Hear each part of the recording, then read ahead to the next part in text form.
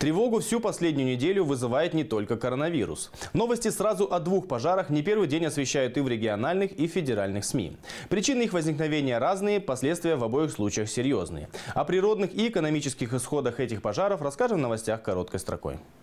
Пожар на Газпромовском заводе по подготовке конденсата к транспорту, случившийся 5 августа, привел к резкому скачку цен на газ в Европе. Из-за аварии все работы на заводе остановили, что привело к серьезному сокращению прокачки газа по трубопроводу Ямал-Европа. 6 августа европейские цены на голубое топливо достигли рекордных $540 за 1000 кубометров. Компания «Газпром Переработка» восстановила отгрузку топлива на заводе. Когда она достигнет прежних объемов, не уточняется. Эксперты предупреждают, что если восстановление придется ждать не несколько недель, а месяцев, то с газом в Европе может возникнуть критическая ситуация, так как будет упущено время для заполнения газовых хранилищ к зимнему сезону.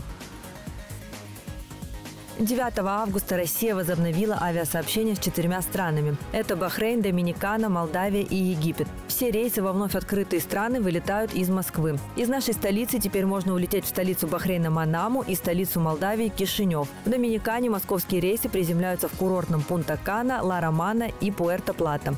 Особенно ожидаемые российскими туристами египетские направления станут летать в Шарм-эль-Шейх и Хургаду. Первый самолет в Хургаду уже вылетел утром 9 августа.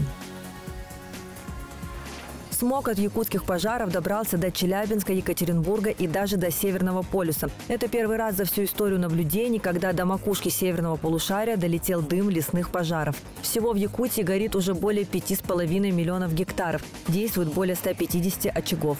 Смог продолжает окутывать и Ямал. Несколько дней воздушная гавань газовой столицы не принимала и не выпускала авиарейсы из-за плохой видимости. 9 августа Новоуренгойский аэропорт начал работу в штатном режиме, но некоторые рейсы, не вылетевшие накануне, до сих пор имеют статус «задержан». Такое решение принято самими авиаперевозчиками.